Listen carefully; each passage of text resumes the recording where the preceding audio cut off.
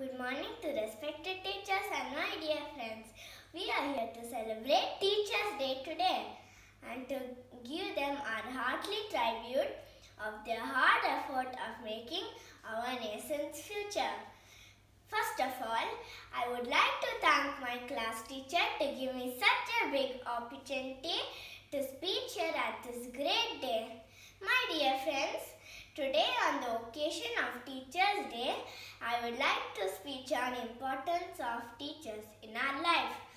They are called as the backbone of our society because they highly contribute in building our character, shaping our future, and to help us to be ideal citizens of the country. Teachers teach students very carefully and sincerely, just like their own children. It is well said that teachers are like parents in the school. Our teachers are responsible for making our future bright and successful. And they let us know the importance of education in our life through their continuous effort. They are the source of inspiration to us, which helps us to go ahead and get success. They motivate us towards studies by giving examples of great personalities all over the world.